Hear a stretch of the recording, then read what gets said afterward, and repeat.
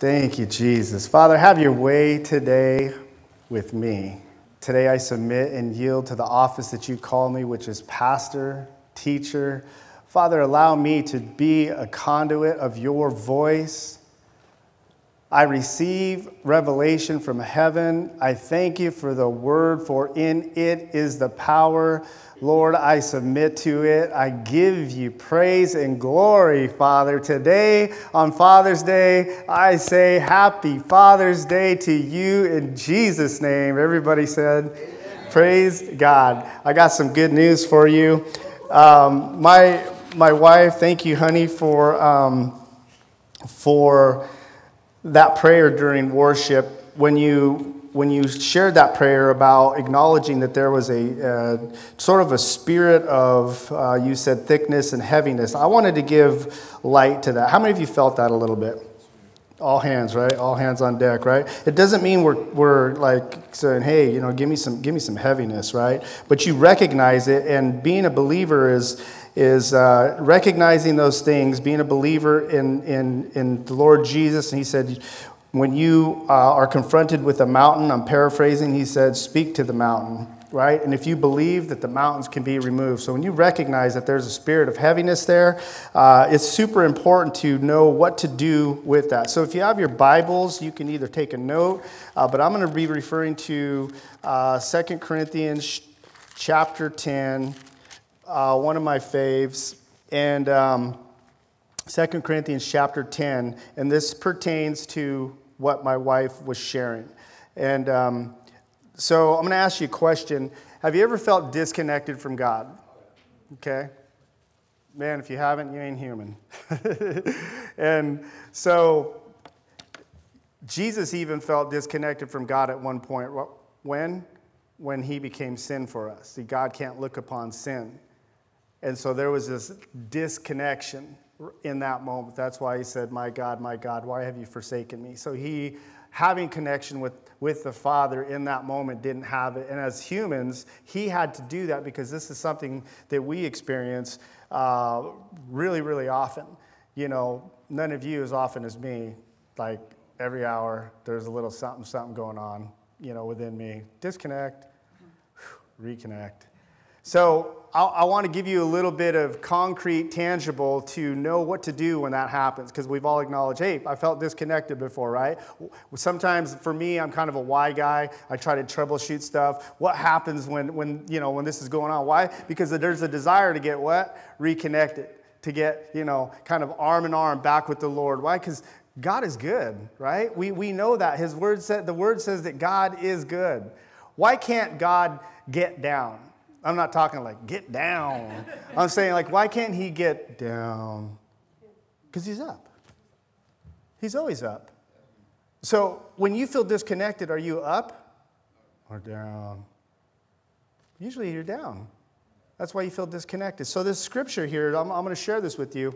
2 Corinthians chapter 10, verses 3 and 4. Super awesome. Acknowledges things. I've shared this many times before. You say, Pastor, why are you sharing it again? I'm just going to keep sharing it until you get it.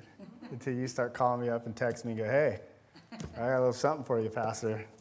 Amen. Y'all awake in here? I know it's early. I know the last several Sundays, except for last Sunday, we've been, 8 a.m. What have we been doing? Praise the Lord, right? Then you get to watch the video a little later of me, right? Praise God. Sometimes in the evening, you can pick and choose, but boy, when we're back to getting up, it's like, praise the Lord. Praise the Lord. All right, I'm glad you're awake. So, verse 3, for though we walk in the flesh, we do not war according to the flesh, for the weapons of our warfare are not carnal, but mighty in God for pulling down strongholds. Two powerful verses. When you read this, it's acknowledging something. So though we walk in the flesh, right? Human nature. This is how we walk around all the time. We do not war according to the flesh. So now it acknowledges that you're walking around a natural person. And then the scripture says we don't war. Some of us have a challenge with that. I don't want to be in a war. I don't want to get in a fight. I'm all about peace. Put a flower in my ear. Just get away from me, warfare. Listen, if you're living and breathing, most of you are, all of you are, 100%, right? That means that you are going to feel and have sensations of, because you're walking in this natural man, and you got to start understanding, y'all are in a war. Amen. You are. So when you acknowledge those things, my Hispanic accent cuts into me sometimes, man. You know what I'm saying? So what happens is, because I'm a cholo and a vato sometimes, but what happens is sometimes we disconnect from that because this next verse in verse 4 is so powerful. You're walking in the flesh, you get it. You know you're in a fight, and if you accept those two things, you're like, okay, so now what do I do? Here's where we get disconnected. For the weapons of our warfare are not carnal. What is carnal? I'll simplify it for you. 5 senses. It's sense living. Not like, I got good sense. It's not like, I got 5 cents. It's the senses. It's not carnal. It's the 5 senses. So sometimes when you're feeling thick and heavy, you feel like you've lost a little ground in your walk, it's because you are operating in the realm of the 5 senses. It doesn't mean you're just going to be floating off the earth and all spiritual all the time. It means that when you have a disconnect and you're feeling low and down, you're thinking about the thing in the sensual realm, right? The scripture says that if God is for me, who could be against me? What can man do to me? Doesn't that sound good? Whew, God's for me. Who could be against me? What could man do to me? You know how you get disconnected? You start answering the question of what man can do to you. He could take away my job. He could take away my paycheck. He could rob me from some of the liberties that I want. You know, I can't go here without wearing that or doing this without saying this. You start answering the questions of what the man can do to you, and you start tracking on that, and all of a sudden they start making you operate within the carnal realm, the 5 senses. Amen? So that little portion was not the message for you today on Father's Day. That was for free. How many of you want to receive that free gift? Amen. Praise the Lord. I love it. I love it. I love it. Happy Father's Day. Happy Father's Day. How many of you are fathers? Amen. Praise God. Every man in here should be raising their hand. Andrew, I don't know. There you go. Yeah, Jimmy, you know, you got here, son, from seed, right? So that means that you are the possessor and owner of seed. We'll leave it right there. My point is that at some point, yeah, you are a father. So this is the reason I asked that question is that today, James Dominic Hernandez, do you have a natural child with that beautiful daughter of mine over there? Not a born one. That's right. You don't. You don't. But, well, wait, do we have a surprise? I'm just messing.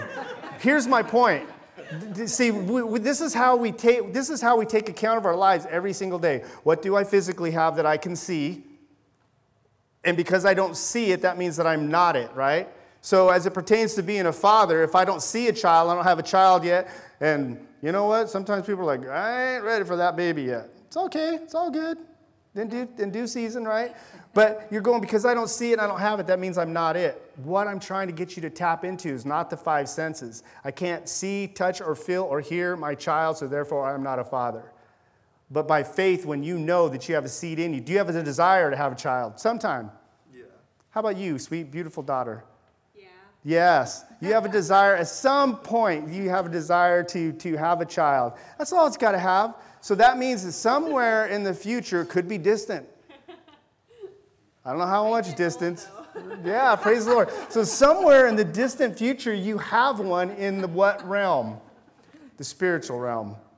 This is the dilemma and the good news all in the same sandwich. It really is.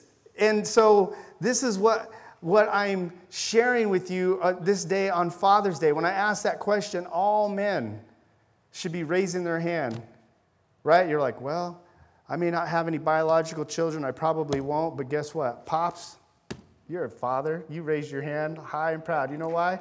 Because you're my daddy. I love it. Let's praise God.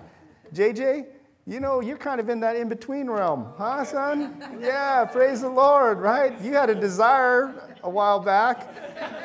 Apparently you had the seed, because, you know, mama's, yeah, bun in the oven. This is, hey, you know what? This is not R-rated. This is G-rated, God-rated, right? This is what happens. So now that you all understand, all you men, that you are fathers and I am one, what do we do on Father's Day, right? So James, we covered what's going on in the distant future. But when you think about Father's Day, who do you think about? You. Woo! Praise the Lord. He thinks of me. I'm his daddy. Oh, that's so nice. You know my address. If there's gifts that the Lord has, put on your heart, I receive them by faith, right? So, you think about me, you said. And sometimes when it comes to Father's Day, some of us are really excited to get our father something for Father's Day, right? Praise the Lord. There are wives who get their husbands, who are the father of their children, things for Father's Day. So I wake up this morning and I go to my computer, and there's a little envelope there from my wife. I ain't your daddy, but you know what? She recognized me. And honey, forgive me for all those years, waiting the years past on Mother's Day. What did I used to say? You ain't my mama. But I would always get her some stuff. Almost always, There, back in the day, I was about a 1.2 on the romantic scale.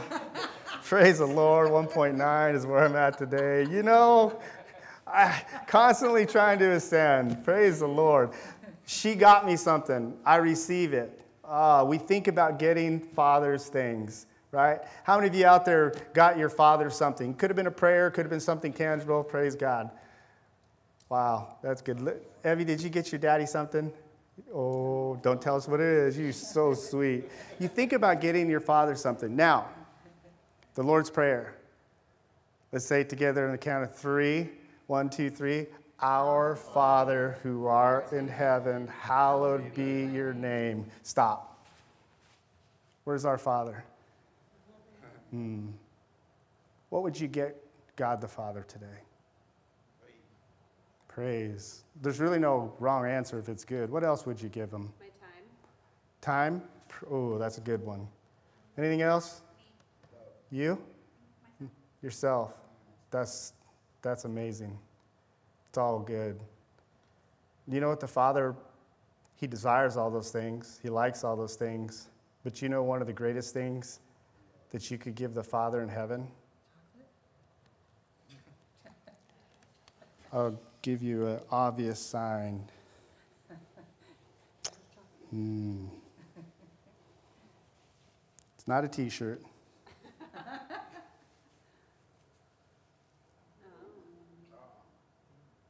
Now, I was going to wear this to church today, but Scripture says you can't wear t-shirts. I'm totally messing. I just wanted to wear pink today. I had a conversation with my son this week, and it was the blessed one. It's all 3 of them. I've talked to all 3 of them. But this one particular conversation, he was sharing something with me, and there was something in the hope realm that he was kind of wanting, but he's like, well, he sort of kind of made a little bit of a back door. If it doesn't happen, that's okay. And I stopped him and I said, JJ, I'm not going to tell you which son it was. Get your hopes up. Get your hopes up. Get your hopes up. What you can give the Father in heaven today and every day is give the Father hope. The Bible says that he delights in the prosperity of his servant. He delights when you are prosperous. The Bible says about hope that hope deferred makes the heart sick, but a good word makes it glad. What could you today give the Father? See, when I talked about you giving, whether it's your husband, the father of your children, or the father-to-be of your children, or your actual biological father, or somebody's daddy, whether you went out and bought them something or gave them something, oftentimes you think, I just want to give them something. Right? Something that they can use. But our hope is that we want to bless you. But did you know that Father in heaven wants to bless you? That He's got so many promises. He wants to increase you, multiply you. He wants to put you in a position that gives Him glory. God did this for my life. Then how can you do that? Give the Father your hope. Hope deferred makes the heart sick. Oh, sometimes, I'll give you an example of that. Sometimes people, gee, I hope I don't get the sickness. That's like hope and sickness in the same. This is how people think. Well, I hope that doesn't happen. I hope that doesn't happen. This is how our mind is trained about hope. And oftentimes when we start thinking about God in heaven, we have that same mentality. Well, I hope He helps me. Well, God is good, but there's not enough good on in my life. But He's going to remain good, but I guess that's just not the plan that He has for me. Because carnal, 5 senses recognize, well, I don't feel like I got enough in the bank account. I feel like this, I'm touching this tangible thing that's negative in my life. There's just this stuff that's outweighed. But God is still good. Give the Father something to work with. Give Him hope. Hope. So, Jeremiah 17:5 and 10. I'm going to read this out of the New Living Translation and one of the verses out of the New King James. This is the plan, and it's wisdom from God, and it's the plan of God for your life. And verse 5, chapter 17 of Jeremiah says it this way. This is what the Lord says. Anytime you read that, you should be like, why? Because if you really believe that Scripture is talking to you, like it says in 2 Timothy 3:16, that all Scripture is given by inspiration for God, it's for you so that you can be thoroughly equipped, not lacking anything in your life. Cursed are those who put their trust in mere humans. Kind of sounds a little bit like 2 Corinthians, right? We're in a war. We're in the flesh, but we shouldn't be operating carnally in the sensual realm. He said, cursed are those who put their trust in mere humans, who rely on human strength and turn their hearts away from the Lord. How did your heart says as a believer, I don't want to turn my heart away from the Lord. Well, I want to go back to, if God is for me, who can be against me? What can man do to me? This is how you turn your heart away from the Lord. You start taking account of what man can do to you or what He's already done. That's what happens. You turn away that way. They are like stunted shrubs. Don't want to be a stunted shrub. In the desert with no hope for future. They will live in the barren wilderness in an uninhabited salty land. Don't be salty. But blessed. Everybody say, I'm blessed. Evie, that was the best answer ever. Right? She said it stronger, some of y'all. Some of you just said it just because, you're like, when you say something to the parrot, Polly wants a what? Cracker. You just say it back. She said it with some passion. I love that. You bless me. But blessed are those, Evie, who trust in the Lord and have made the Lord their hope and confidence. Give the Father hope. They are like trees planted along a riverbank with roots that reach deep into the water. Such trees are not bothered by the heat or worried by long months of drought. Their leaves stay green and they never stop producing fruit. Oh, that's so good. The human heart is the most deceitful of all things. See, it started off good, like cursed and then good, blessed. And then what blessing does, and then we're going back to verse 9, the human heart is deceitful. That's not me. It's important to extract out of what the Lord is trying to say. The Proverbs 4:23 says, keep or guard your heart with all diligence, for out of it flow the issues of life. Right? So is your heart filled with hope? Is that what you're giving the Father? Or is it filled with the worry and anxieties? This is what the Scripture is extracting. You're either one or the other. The human heart is the most deceitful of all things. That's that carnal, that mental warfare that we go through. I know God is good, but all I can see is bad, right? The human heart is the most deceitful of all things and desperately wicked. Who really knows how bad it is? But I, the Lord, search all hearts and examine all secret motives. I give all people their due rewards according to what their actions deserve. Now, you can interpret this sometimes going, well, you're just getting what you deserve. I'm bad, so God's giving me bad. That's not what this is saying. The New King James says it this way, even to verse 10 of Jeremiah 17. It says, I, the Lord, search the heart. I test the mind, even to give every man according to his ways, according to the fruit of his doing. So what you are doing, you are getting. So if bad is happening, God's going, I have given you over to what it is that you do. If you do bad, think carnal, then you'll get the fruit of that. If you think good, think God, give me hope, give me something to work with, you're blessed. You're blessed. You're going to be like that tree that's planted by the river in a parched desert. You are going to grow. You are going to be prosperous.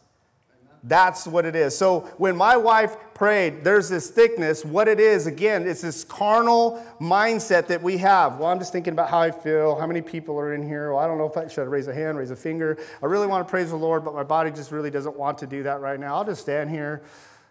You start getting in your head, and what happens is God is spirit. Those that come to Him must worship Him in spirit and in truth. So when we're getting before the Word, it's important to have that acknowledgement that God's Word is spirit. But if you're reading it in the carnal, just pick up a magazine if you want to do that. If you just want to learn something and just get some knowledge, just read. You know, it doesn't mean you can't read. This is why there's so many people like they could read the Bible, and there's so many people that have read the Bible, but they're looking for bad in it. They're looking for contradictions. They're looking for, I'm going to get studied up on this thing that I don't believe in. And there's some people out there that know Scripture forward and backward better than a lot of people that have been walking with the Lord for a lot of years. And the power of God can't reside in them because they're going at it with a not a spirit to receive, but one that is deceived. And they're looking at it to have knowledge, to have something that they can combat you against. So in essence, they're approaching it in the carnal, and they're not in submissive spiritual, so they can't get the revelation from God. They could read, for God so loved the world that He gave His only begotten Son. And they're like, I don't believe that. I don't see Jesus. And then there's a believer on the other side like us that are going, God so loved the world that He gave my precious Lord Jesus for me. How can two people read the same thing? Because one of them has hope in God, and the other one is, I just got to see what's going on. What did Jesus say to Thomas? Doubting Thomas, right? He said, Thomas, you see and you believe, but blessed are those who do not see, yet they believe. So give the Father something to work with. Give Him some hope.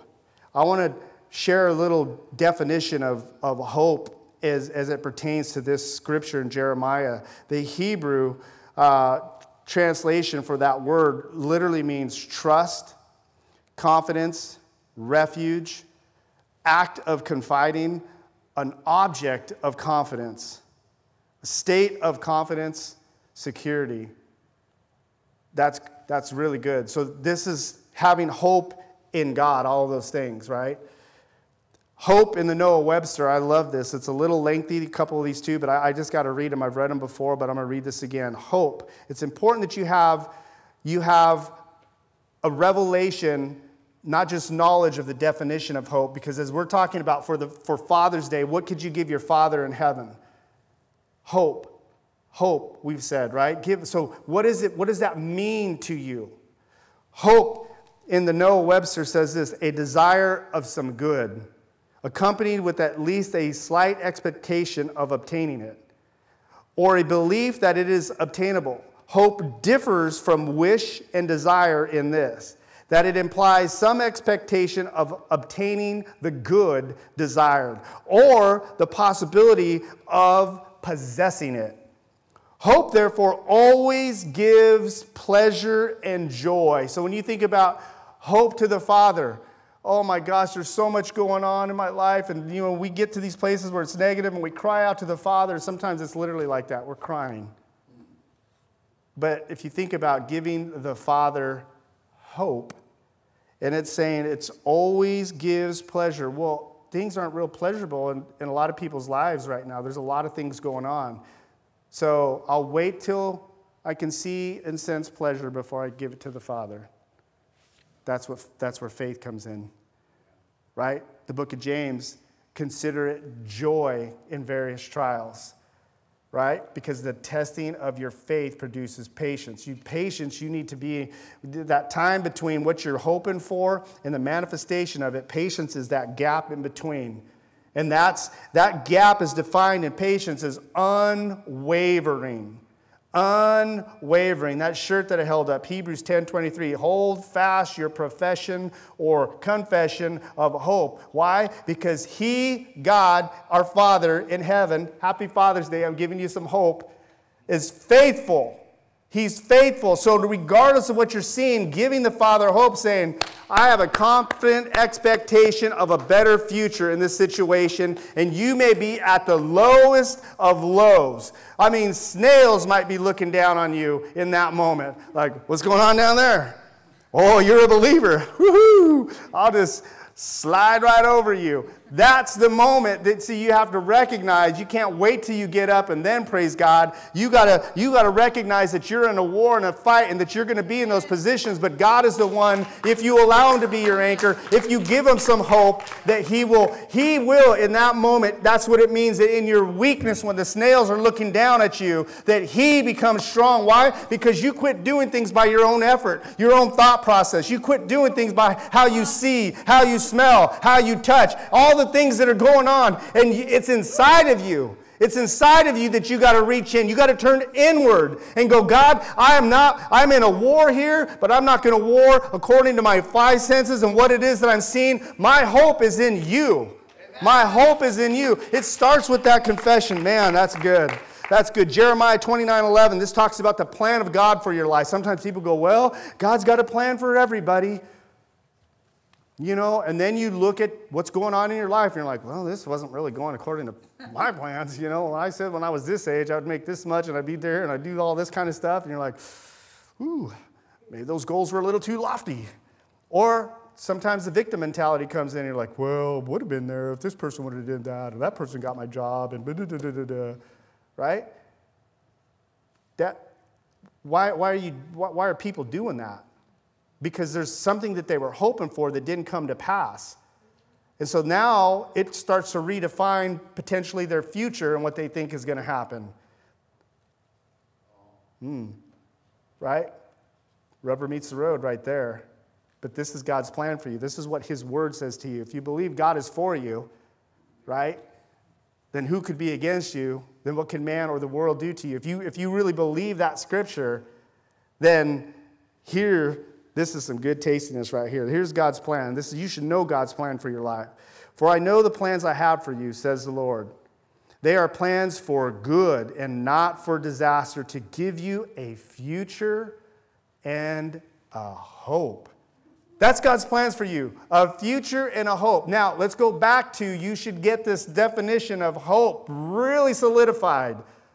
Hope is a confident expectation of a better future. You know why I keep saying that over and over? Years ago, I was in a hopeless place. And I heard a word from the Lord. And I heard a man define it this way, this pastor. The same pastor that laid hands on me and anointed me into the office of the pastoral office, to be a shepherd of the flock. Y'all are a good-looking flock. Amen. He defined this, and I went back and I ate that scripture that he preached. What do I mean by that? How did I eat it? I got it into my ears. I got it into my eyes. I got it into the soil of my heart. See, the seed was there, but when I kept eating on it, it kept watering it. And pretty soon, hope. It just kept boiling up every single time when the snails were looking down at me. Hope. God's got a plan for me. It's a future and a hope. It's a confident expectation of a better future.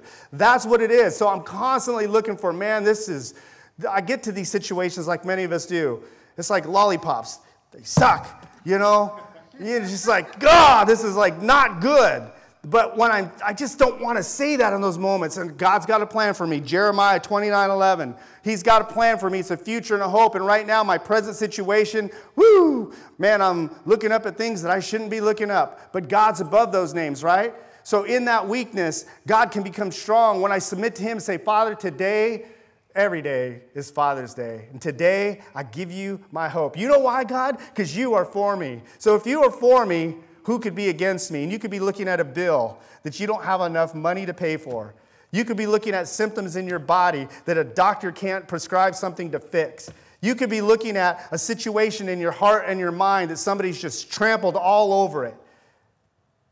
But if you have a revelation that your God in heaven, he wants to execute this plan in your life, and he is able to do it. The word says that God is able to do exceedingly abundantly above all that we can think or ask.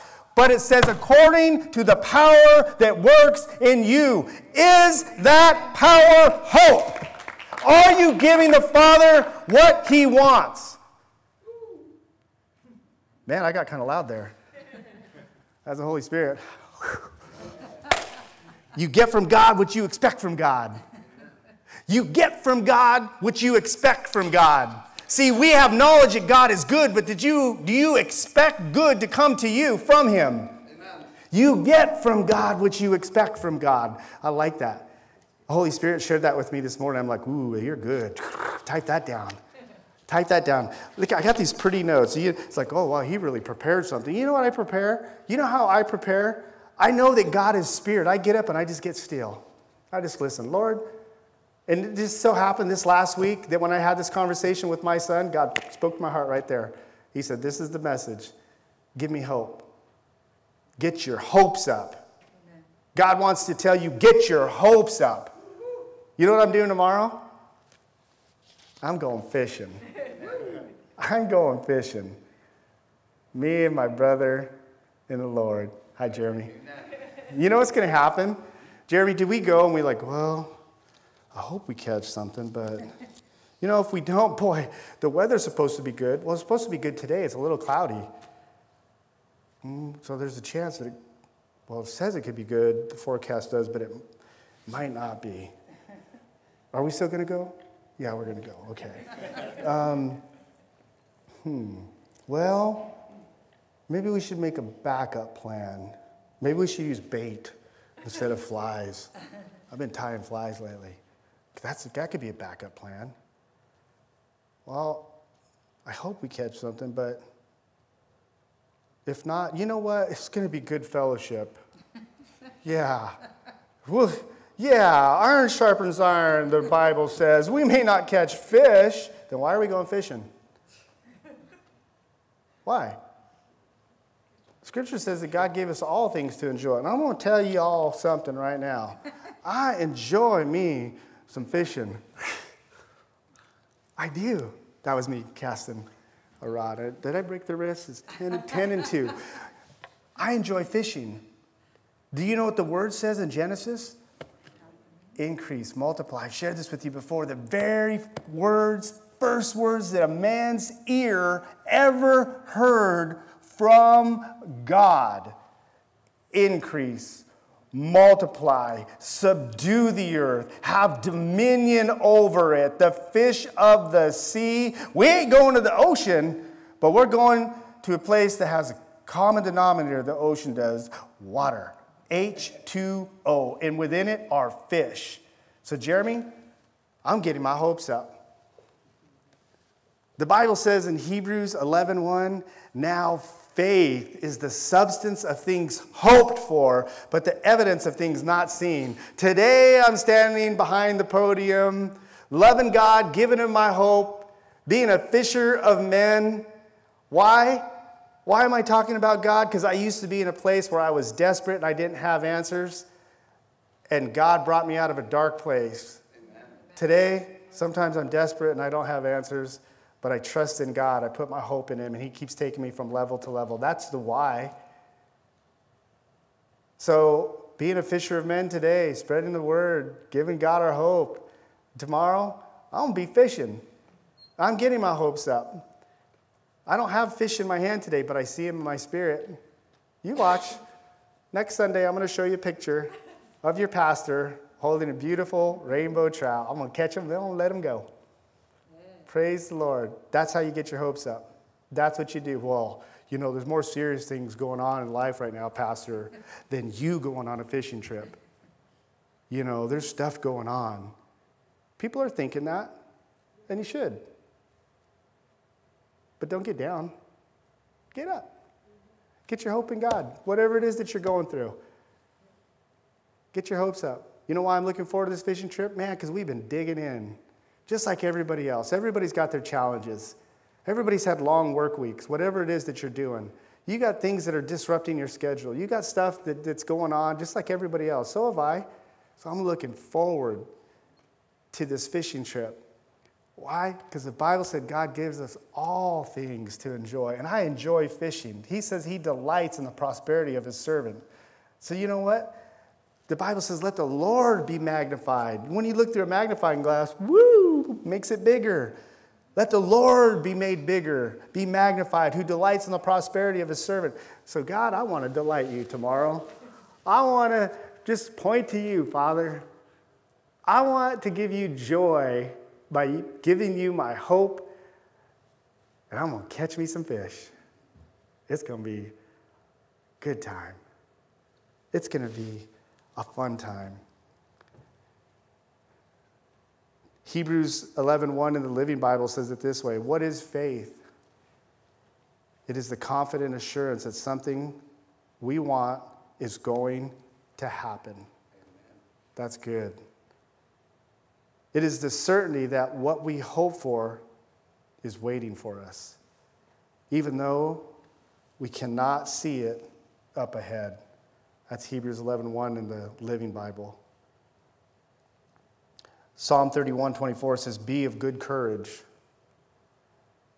Be of good courage, and he shall strengthen your heart, all you who hope in the Lord. What does it mean to be of good courage? It means don't be discouraged. How do you get discouraged? You start focusing on all the things that want to take your courage away, that have taken the breath out of you, that have taxed you physically, taxed you mentally, gotten you to a point where we call it's the breaking point. It's in those moments.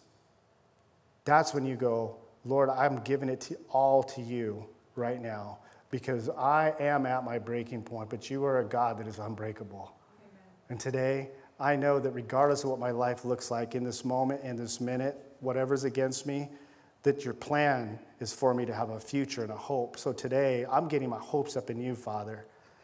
In this moment, I'm getting my hopes up in you. These are things that I believe in. These are things that I'm operating in. My wife and I, just like all of you, we've gone through some serious stuff. We've had some things happen in the last couple of days that would cause some serious, crazy division in the family. Like, woo! I won't go into detail, but you know what we did? We put our hope in the Lord. We allowed the love of God to come into our hearts, to take the higher road. It says the goodness of God brings men to repentance. The love of God, when you're in the love of God, it covers a multitude of sins. So you may have said some stuff or done some stuff with somebody, and you're just like, pride wants you to make you not want us. But you know what? Let love have its way. Put your hope in God, because your hope is, well, you know what? Hey, you got one family member. I got several other ones. Let's kick that one to the curb. No, you're like, God, I want to make amends. But, oh, God, they made me mad. They pushed a button or they did. But you know what? Let the love of God live. Why? Put your hope in him. This is what it means to be prideful. No, I can't do that. They said something. You know what? That's crossing the line. That was it. That's prideful. And you know what the scripture says? God resists the proud, but he gives grace to the humble. So humble yourself under the mighty hand of God. Resist the devil and he will flee. Resist him fast in faith. What is faith? It's the substance of things hoped for, but the evidence of things not seen. Give the Father some hope today. Get your hopes up. The things that you want and desire, they came from God. Get in his presence. Get your hope in him and say, you know what? I see those in here for me. I don't know when it is, but they'll happen faster when I'm in your presence and I start confessing. And then when something comes against it, you hold fast to your confession of hope because he who promises is faithful. Don't be moved on what's on the outside. Get a vision of what God says for you, that you can have on the inside. And the hope left alone is just hope. Use the currency of faith to get that from heaven. What is faith? It's confessing the word. Faith comes by hearing and hearing by the word. Go to the bank. Let's say you got $5-10 million in there. And, you want to make a little withdrawal. You're like, hey, I want to get what's mine. What is the person from the bank going to ask you for? ID. Identification. They're like, yeah, so your name is John Hernandez. You got $5 million in the bank. Oh, praise the Lord. Yeah, just give it to me. They're like, oh, yeah. Well, you said the right name. I need a little ID. Well, I left it, and the dog ate, and I drove my wife's car today, and then my stuff isn't in. They're like, okay, come on back, Mr. Hernandez. Who are you? That's what faith is. It's that currency. It's that debit card. It's that identification that what you have in the Father and in the heavenly realms is yours. But in order to withdraw, you need to know who you are, and you need to know how to get it. So get your hopes up. Because God says all that's in heaven, he wants to open up the windows of heaven and pour out such a blessing you have room enough not to receive. And you're like, well, I know you say that, but that's not a $10 bill. Ricola. I need a little more than that. Oh, Lord, I know it's coming. No. Know who you are. Know what he says. If it's finances, know what he says about finances. Money is seed. Are you sowing it? Good segue. Praise the Lord. Now I want to share with you where finally we'll wrap up here, where scriptures, where hope comes from. We know it comes from scriptures. Romans 15 says it this way: for whatever things were written before were written for our learning, that we, through patience and comfort of the scriptures, might have hope. Hope comes from scriptures. That's Romans 15:3. And lastly, I'm going to share this with you. Sometimes we put so much trust in human beings. As it pertains to fathers, some people have father figures that they absolutely adore. They go to them for everything. Others, not so much. In either case, I want to read this scripture in Matthew 4:21, when Jesus started picking out the disciples. It says in Matthew 4, verse 21, it says, going on from there, he saw two other brothers, James, the son of Zebedee, and John, his brother. He saw them in the boat with Zebedee, their father, mending their nets. He called them, and immediately they left the boat and their father and followed him. There are people that you have made your father on earth. And God says, make him your daddy. You may have the absolute best relationship with your Father in heaven, but you need to put the Father on earth, but you need to put the Father in heaven above that person. You may not have a father figure that was all that much to you, and now you're sometimes playing the victim role. Well, if I would have had a daddy, get that away. make your Father in heaven. These disciples worked with their father every single day. He was teaching them things. And what did they do? They left their father to follow the Father. Did it mean that he had to give that relationship up? No. I'm grateful that my boys look at me today and they say, I look at you, I watch you, you're an example. But I'm not perfect, am I? Am I? I'm not. They know that about me. And the reason I'm sharing this is because I had daddy issues, like many of us. Biological daddy issues, father figures, daddy issues. And I always said, I'm going to be a better father than some of the father figures I've seen. And I went about it by my own efforts, but there came a day that I submitted to the Father in heaven. And it wasn't until I put him first and loved him more that made me be a better father and made me love my sons more than I ever thought I could. It didn't mean I was putting them second. In essence, putting the Father first was putting them first. I got my hope in the Father for being a father.